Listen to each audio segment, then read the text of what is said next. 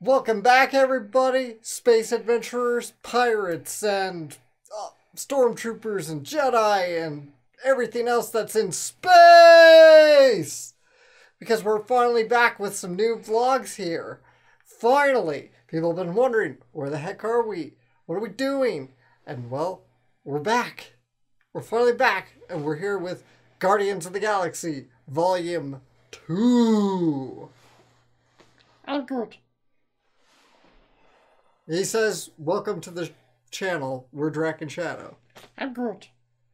He says, thank you for joining us on this new vlog. In case you are new here, we do these movie vlogs on top of our Let's Plays. I'm good.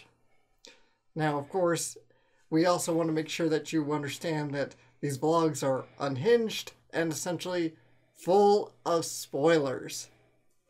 I'm good.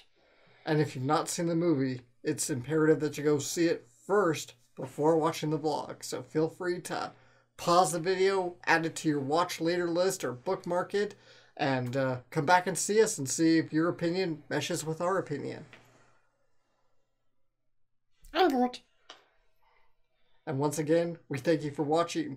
And also, as a friendly reminder, we are working hard to push to 100 subscribers, and we have great incentives such as Let's Play suggestions and other fun miscellaneous stuff you can put in the comments. Ow! I'm Groot! Okay, I'm good. I'm good now. Welcome back to the Drac and Shadow vlogs, and he just basically spelled it all out. We're back! It's been a while. It has been a while. I'm trying to think, what was the last vlog that we did this year? I did Beauty and the Beast. Yeah. And then I think we had one after that. But yeah, it's not coming to me. I don't think so. I think everything we've had has either been a geek news thing or just that's what I'm thinking of, because and this will also be in the playlist. Is like we did Your Name, we did Ghost of the Shell, and then we did Power Rangers, and all of that was all geek news. And so this is like the first Drac and Shadow vlog that's happened in a while. Mm-hmm. Now things are going to change a little bit this time around. Usually we go into major spoilers here and go over the plot as it comes. We're not doing that this time around, because I think enough people have given us feedback, plus it's always a long-winded explanation, and, well, we just spelled the movie out for you, and if we are saying, go see the movie, we might as well just, let you go see the movie kind of thing. So I think we're going to stop doing that from here on in. I mean, obviously, you guys can let us know in the comments below if you wanted it or not, but it doesn't make a whole lot of sense to continue that.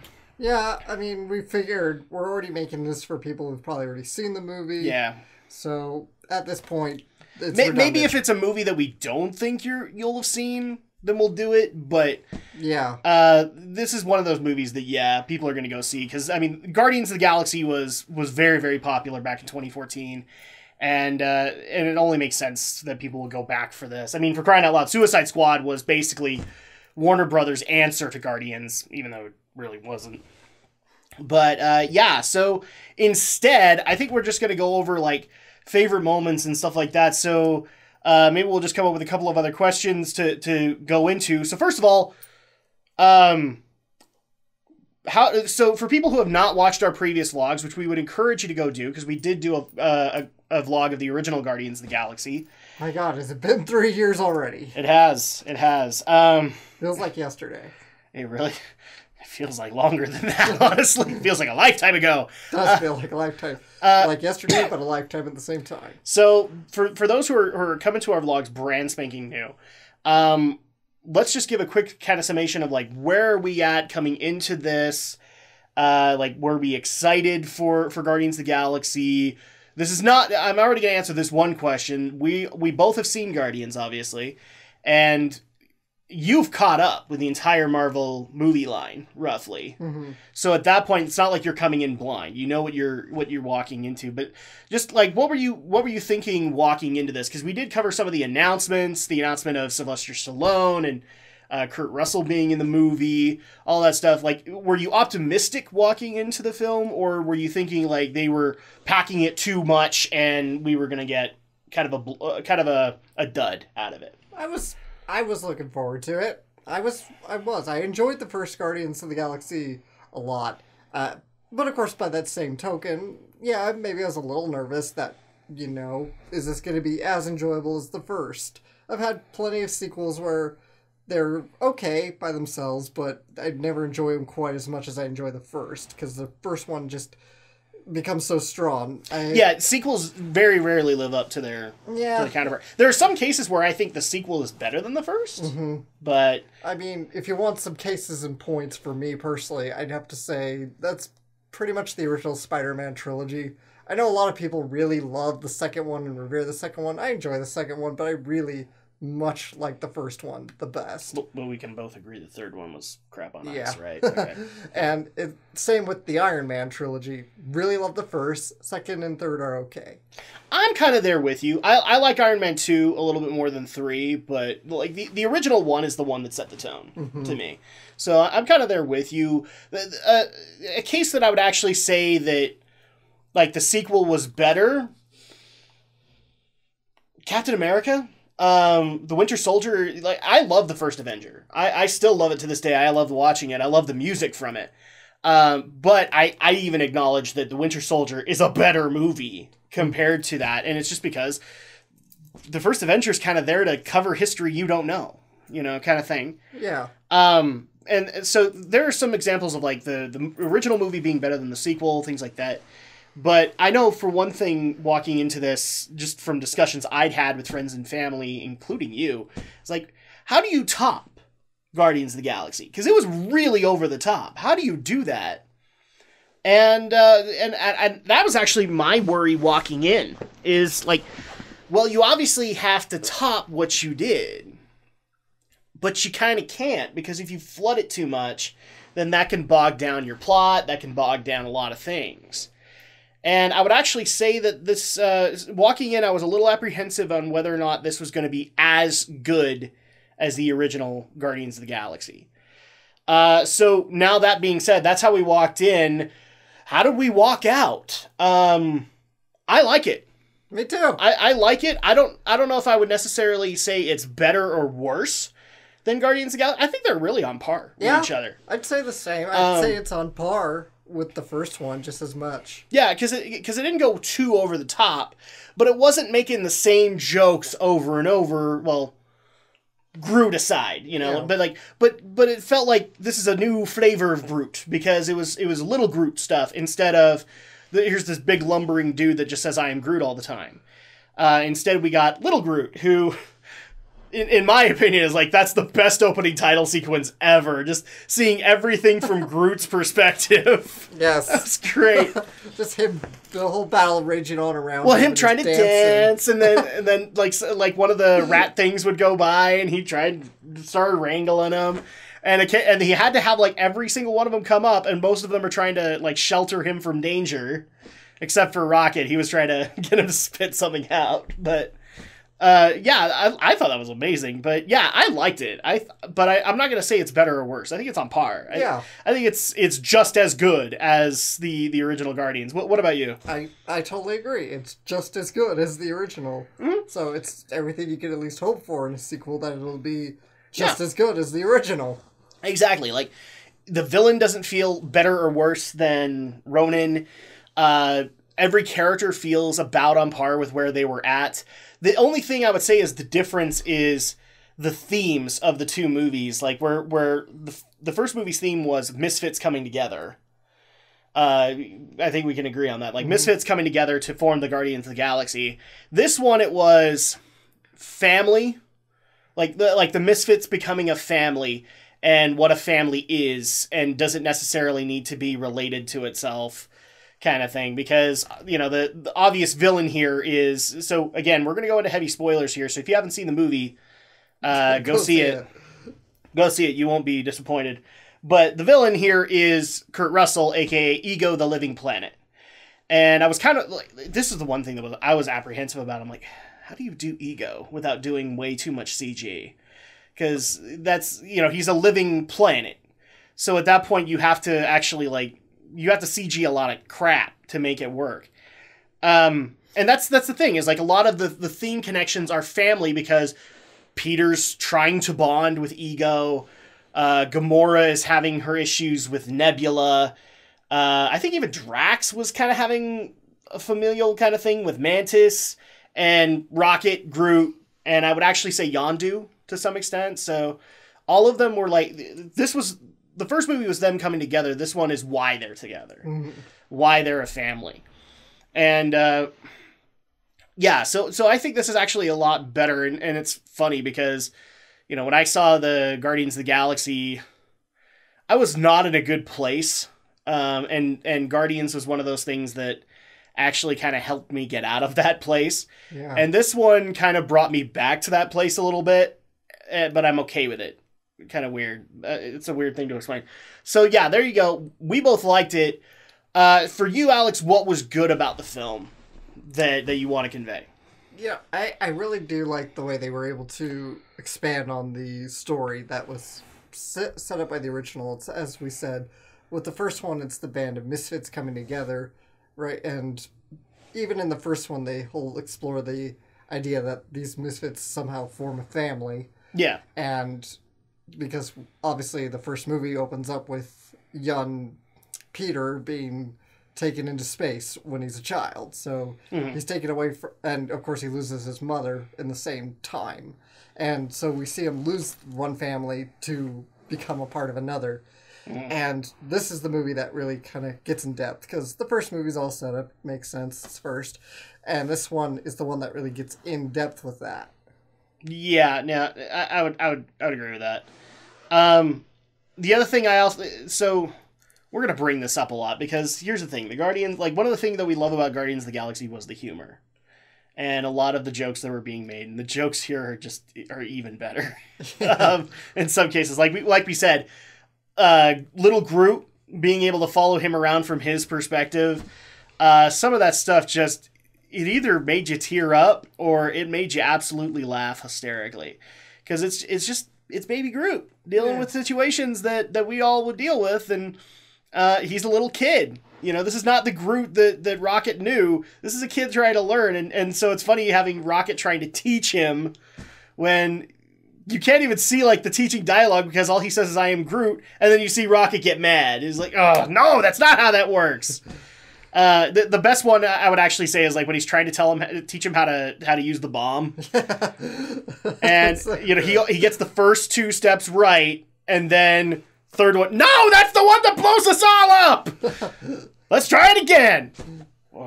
Yes. Yes. Yes. No! Kind of thing. I love those interactions. The other thing I think that helps with the humor, and just like in the first movie, is Drax. So Dave Bautista, I've seen him in his wrestling career. I've seen him in his acting career. I've seen him obviously in Guardians of the Galaxy, and I've seen clips of the Bond movie he was in. I think it was Spectre. And I'm starting to see, like, a really cool acting career shape out of Dave Bautista. And I can't help but wonder if when he would walk onto set some of those days, like, he would literally read his lines and go, "Are you really expecting me to say this in this manner? No, we want you to go even more bombastic than that." And, yeah, he, like, whenever he was on the camera, he stole the dang show, just with how he was naturally reacting to some things. I especially love the whole Mantis trying to wake him up, and he thinks that, no, it's like a booty call. He's like, I'm not interested in you like that. That's why I called you ugly." Oh, I'm sorry. I'm visualizing you and me having sex. I'm just like, seriously, man, you must have had the greatest day trying to film that. Or the other one was where he's trying to calm down Peter, or he's trying to tell Peter that him and Gamora have nothing. And he's like, "There are some people in this universe that can dance, and there are some that cannot. You just need someone who can dance." And he goes, and even better, like, he'll go into detail what were the stories, like when he met his wife, and apparently he knows the story of when his parents breeded to make him, which is actually a really great conversation where Kurt Russell gets to go, "Yes, I have a penis." It's like, well, that came out of left field now, didn't it? But yeah, the humor is awesome in this one. Especially when it comes to, obviously, Groot, Rocket, and Drax are usually the focus for the humor. But I would actually dare say a lot of that stuff got also shared through Yondu. and a little bit through Nebula. So it just got even better. So any other things that we liked from the movie? Yeah, definitely got to give praise to the opening sequence. Yes. What? Not just for... Well, because it's actual opening credits, which in this day and age is a rarity. Yeah. And it's actually interesting compared to Batman v Superman, which had opening credits that looked like they were taken out of a TV movie, as Romney once put it. So... Well, and usually, like, in the opening sequence, when they would introduce that character would be trying to save Groot somehow, kind of thing. So that made it even better. So, yeah, I liked... The whole opening sequence was fun, and it was over the top, and that's what made it fun. A lot of the movie is kind of over the top and a little cartoonish. Could we dare say that the ending sequence was also just as fun? Yeah, absolutely. This is like the first time I've ever seen, like, well, maybe aside from other Marvel movies, but I would say this is even more like an interactive credit scene where, we got like 5 whopping Easter eggs out of it, but also it was like, can you spot the cameos and the Easter eggs within the credits? Because occasionally you'd come across some credits saying, I am Groot, and then they'd fix themselves. The other one that I noticed was the cameo of Jeff Goldblum's character from Thor Ragnarok dancing in one of those orbs kind of thing. I really like that. But yeah, that's the cool part is the way this movie started and ended was great. Yeah. I would actually even dare say it's probably better than the original Guardians. Because I like that opening scene in Guardians. Yeah. But I think this is better. This does top the original. So yeah. There you go. There's something that can top it in. So the other thing that I want to get into is a lot of the characters that we saw were very familiar. Mm-hmm. But in some cases, some got a little bit more screen time than others. Some didn't, because we kind of have their characters established. We also had some brand spanking new actors walking in. So the next question I want to get into is, obviously this is moving from one movie to another. How do we feel about the evolution of the characters so far? Has it gotten better? Has it gotten worse? Maybe even give your best and worst example. And I would actually also like to extend that to, like, with the 2 new entries, did they feel out of place? Did they actually feel like they were part of the movie? And maybe which one you liked? We're just talking characters? Just talking characters. Okay. The characters have evolved, especially when it comes to Gamora and Peter, and kind of seeing their relationship start to bud a little bit and flourish, especially in the moments where they're arguing about Peter's father, Ego. She's trying to convince him that something's not right, but of course, later on, she's the guy that's convincing him that something's not right while they're there. He desperately wants the father he never knew, but she's trying to bring him to think about it more logically and more seriously than he might be. Yeah, and of course, when all's said and done, she's the one who puts on the jetpack and grabs the gun and jumps out of the ship as the planet's coming apart to go save him again, and actually get stopped for it. So yeah, there you go. So your favorite was Gamora. Out of the new characters, did they feel out of place, or did you like how they were placed in? Like, which one did you like a little bit better? Slice Stallone's character, he was for this movie, wasn't he? Just new? I think, yeah, he was new. And I think he's also kind of maybe a setup for the third, because they kind of hinted in one of the Easter eggs that him and the other Ravagers were going to start shit. Yeah. So, it's fine. It's a fine cameo, but it almost feels like there might be more, or maybe there should have been more with his character. Yeah. Because it feels like, you get a pretty big name actor like Sly Stallone, and, don't give him a little more something to do than that, I think. Yeah, but maybe, again, part of the thing that makes the Marvel Cinematic Universe really, really work is they do have those subtle setups. And I would actually dare say in the first one, that was Yondu. And Yondu got so much more screen time in this one. So okay, that's where you're at with Sly. What about Kurt Russell? I liked him. I think that was really interesting. I thought he was a really good character, really interesting. Because, yeah, I did want to believe he's the legit good father, tried to reconnect with his son. Yeah. And that he fell in love with an Earth woman and couldn't bear to bring himself back. because it's too painful for him, or because it could cause bigger ramifications, but of course it turns out to be horrible at the end of the day. Horrible human being. Or a horrible celestial. A horrible celestial god. Yeah. Right? So here's the shocker. So was I. Because I knew of Ego the Living Planet. I knew of him. But this is actually an interesting movie because I got to walk in about as blind as you. I didn't know a whole lot of the expanded universe. Like a lot of space in the Marvel Universe, I don't know. And so I knew the name Ego the Living Planet. I knew he was a living planet, but that was about all I knew. The Ravagers I've known nothing about. The Guardians I've known very little. So I actually got to walk in about as blind as you, but I really did like Kurt Russell's portrayal of Ego.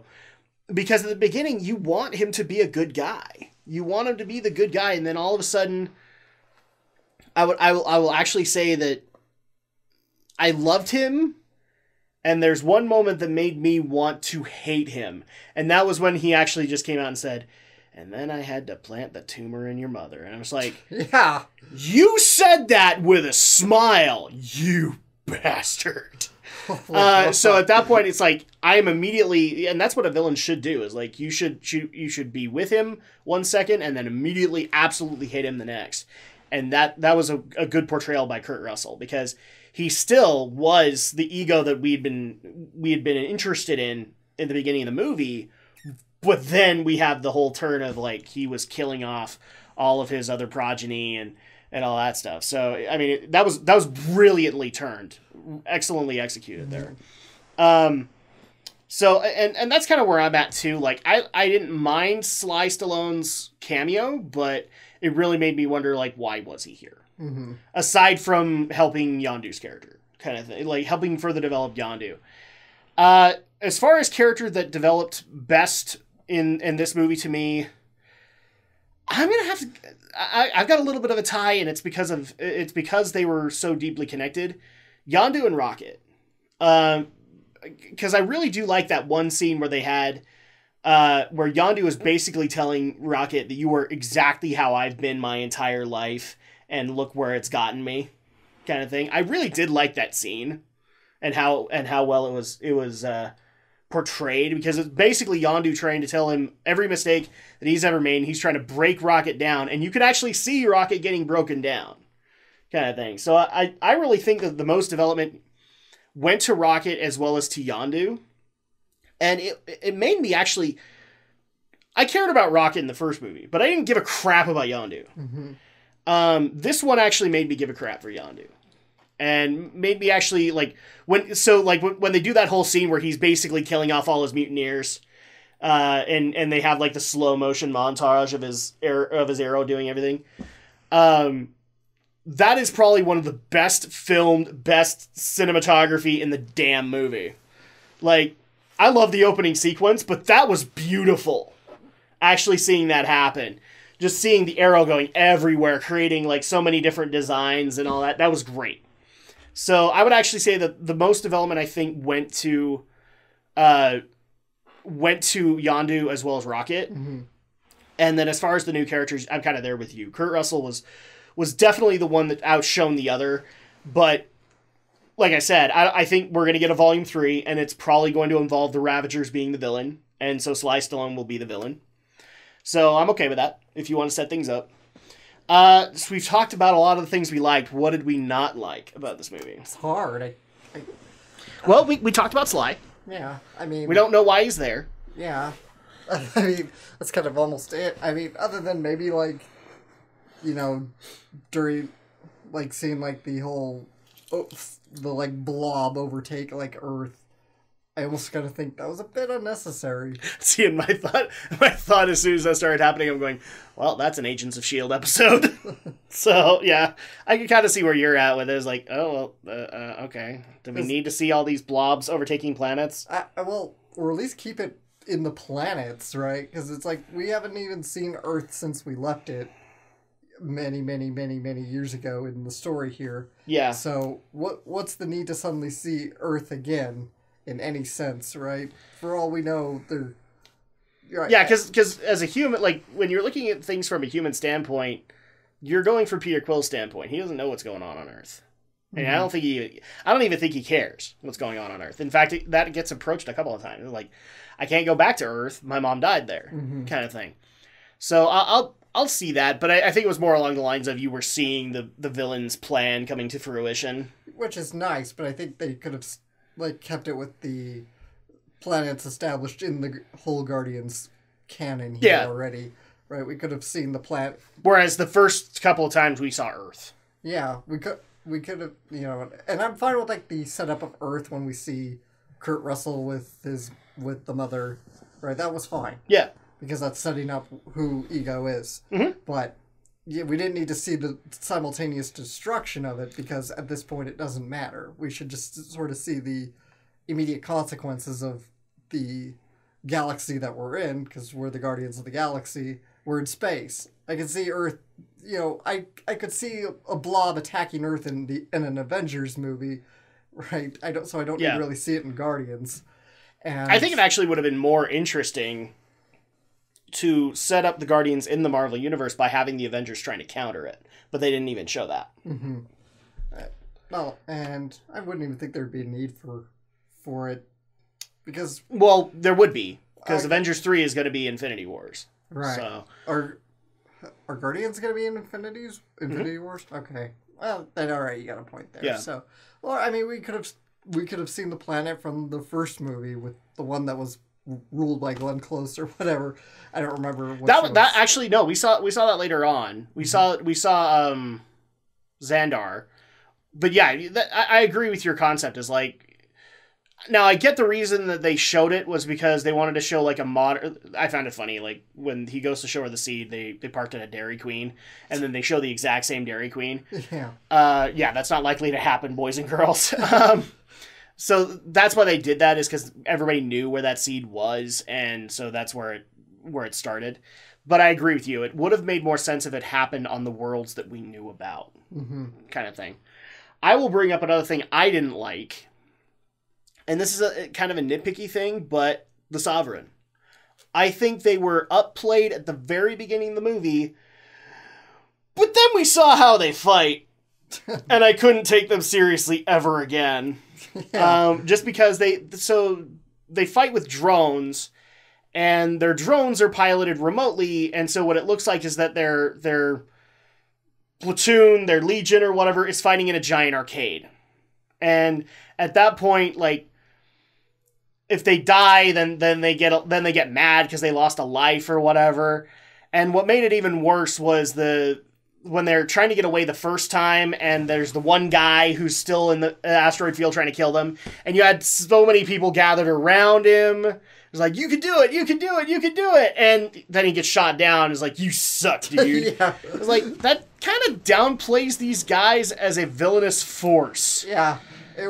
Because they came off as arcade brats. It really was. It was funny, but it is pretty silly at the same time. Or it is straight out of the arcade, and I get a lot of this movie plays on sort of 80s retro aesthetics, but even that's a little pushing it. Or the other thing that also hurt it was, I think the planet was Contraxia, where Yondu had his little run-in with Sylvester Stallone, because I can't remember his character's name.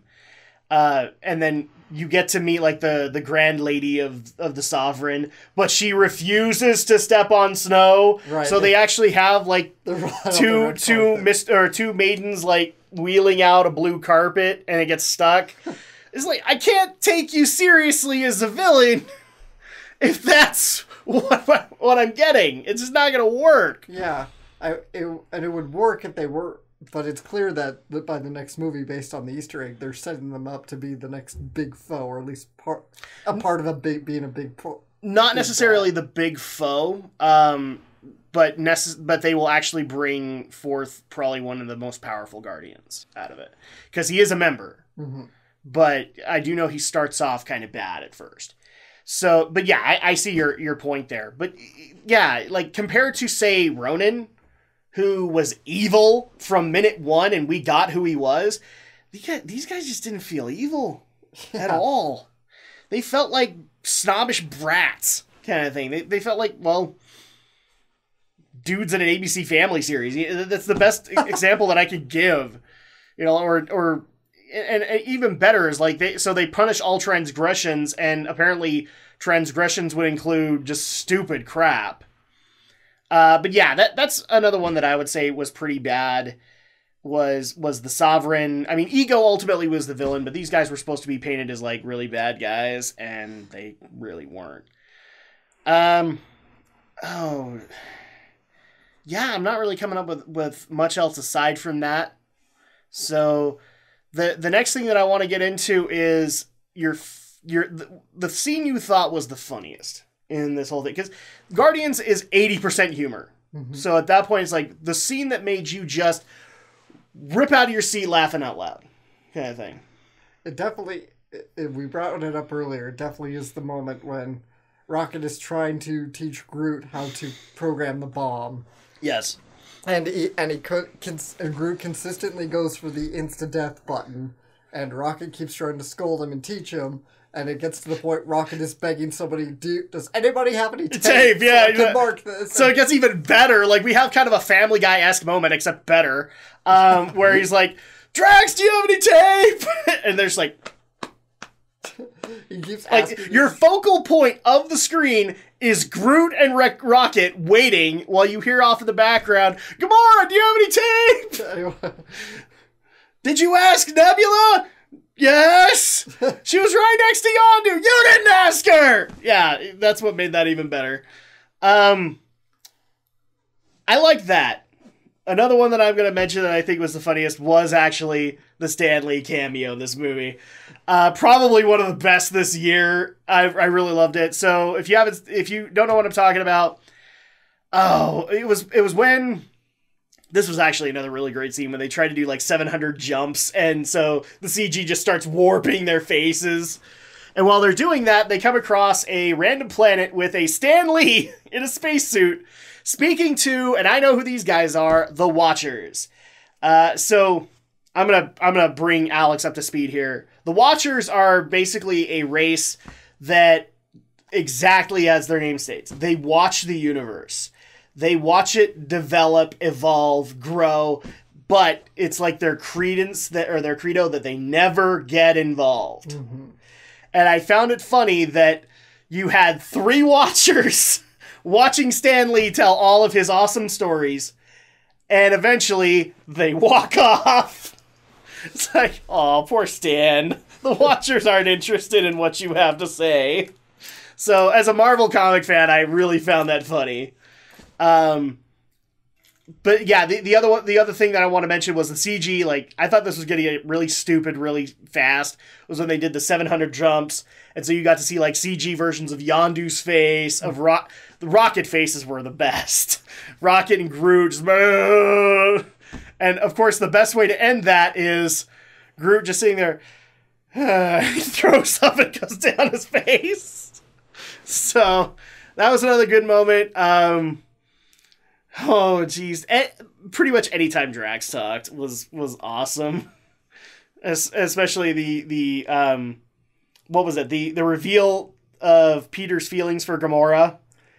And he's like, yeah! It's impossible! Do me! It got so bad. But the cool part was that they actually flipped it and made a serious scene out of that with the pools. And how she touched him and felt his grief for his daughter. So, I'm trying to think of other funny... Obviously, the intro is amazing and funny. Yeah. And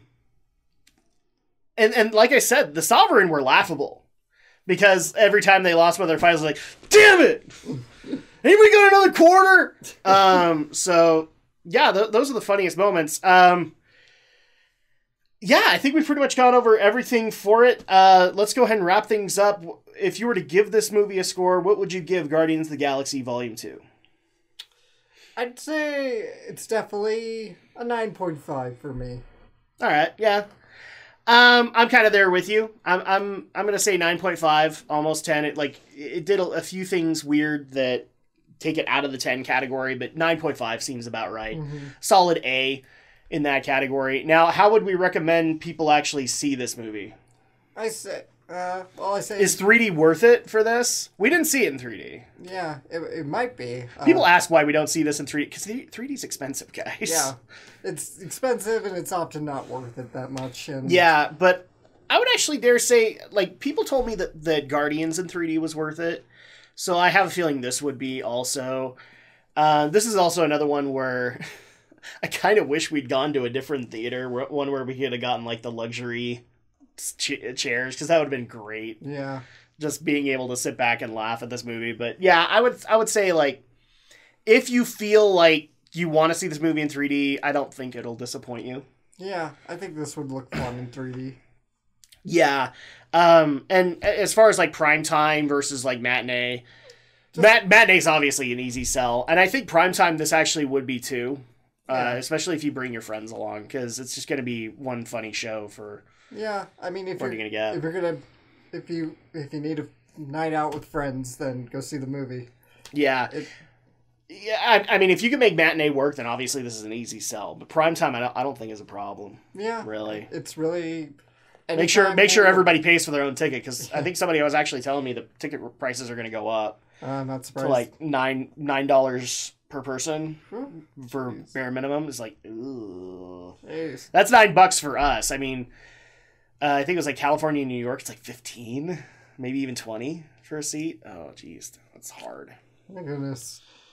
Yeah, I mean, just whatever your pocketbook and whatever your wallet, whatever you can feel out is the best pricing for you. Yeah, you know, just go see it. Bottom line, yeah, go see it. You won't regret it. For Marvel fans who are wondering if they need to see it to get the whole scope of the Marvel universe, no. No, you don't. No. That's the cool part about the Guardians movies, is that, like, I would say go see Guardians 1, just so you have some of the jokes to bounce off of.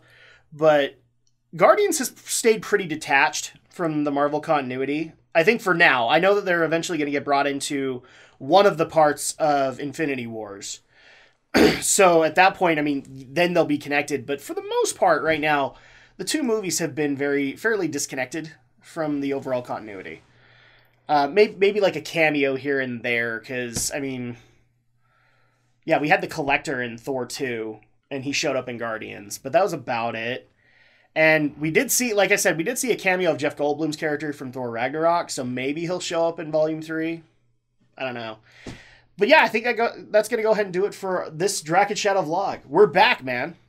Now, one thing that I do want to do as a reminder before we turn things off is, again, if you guys have not seen the video, we are trying to make the push to 100 subscribers.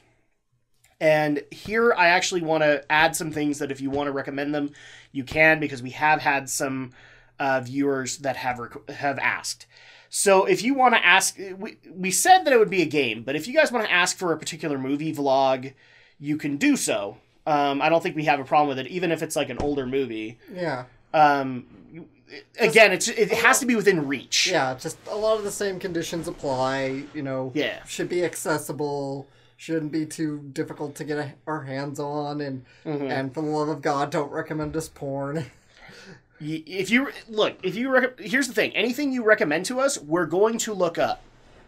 And if you recommend porn, you're instantly eliminated. Yeah. Okay? We are not Brad Jones. We're not Brad Jones. I'm not interested in reviewing porn or anything like that. I get it. And to the people who are like, well, but we helped you get 100 subscribers. Yeah, you weren't the only one that did, though. Yeah. That's the thing. We're happy to take your suggestions, but take it seriously. But we are going to do our homework. And if we can't afford it, we will obviously talk to you and let you know. If you recommend porn to us, we will probably send you a message and go, yeah, we're not reviewing this. Okay? And we may let you, like, make another suggestion. Kind of thing. The other thing, too, that I want to point out is with the 100 subscribers, because people do send this stuff to me still. I'm very reluctant to point this out. But right now, as it stands, you are going to go see Transformers The Last Night. And you're going to do a solo vlog. Now, here's the thing. It's a month from now. If we hit 100 subscribers within a month, and it's you guys asking for me to be a part of Last Night, I will go and see Last Night with Alex. I will go and see it, and we will do a vlog together. If not, then Alex will see it on his own. Yep. Kind of thing. If we hit it later and you guys still want it, maybe I'll see if I can get it on Amazon streaming. But that is another thing that you can ask for. Just again, it's whether or not it's acceptable. So yeah, I think is that everything that we wanted to cover? Yes. Yeah. All right, so yeah, that's going to go ahead and do it for us. Thank you guys so much for all that you do to contribute to our channel. Thank you for liking, commenting, subscribing, recommending us via the other social networks that we don't have access to or, well, don't know really how to get into. So thank you guys so much, and of course, we'll see you guys next time for the next video. So long. And the next vlog, just for people, is going to involve a woman with some wonder.